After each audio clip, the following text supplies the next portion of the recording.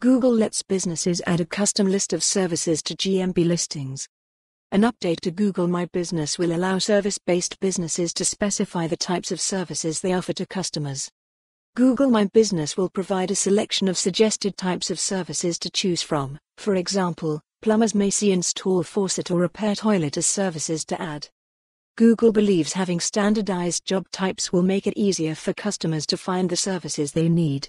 On the business side, Google says adding a list of service types will generate more relevant leads for those services.